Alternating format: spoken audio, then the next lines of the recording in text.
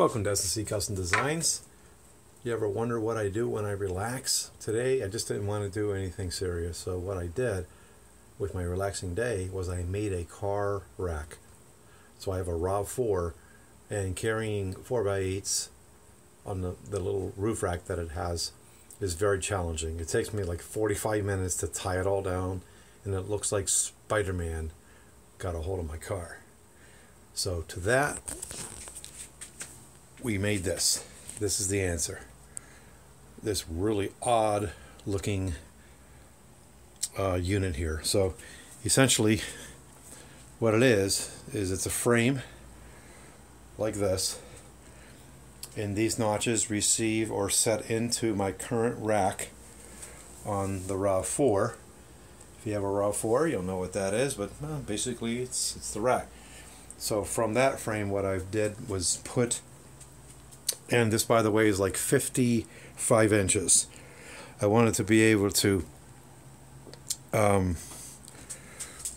accommodate a 4x8 on top of the car. So basically, we have these little blocks here. This is a 10-foot 2x4. And so we have blocks at each end. So if I stop fast, and that's going to happen, the board is going to basically stop there. In theory, if everything's all tied down, then we're good. So we have two 10-foot boards, and then we have one in the middle to support the middle of the board and whatever else we need to secure. So yeah, this is really odd looking. This is not what I envisioned it to look like, but I really basically just looked at my car and started to get wood from there.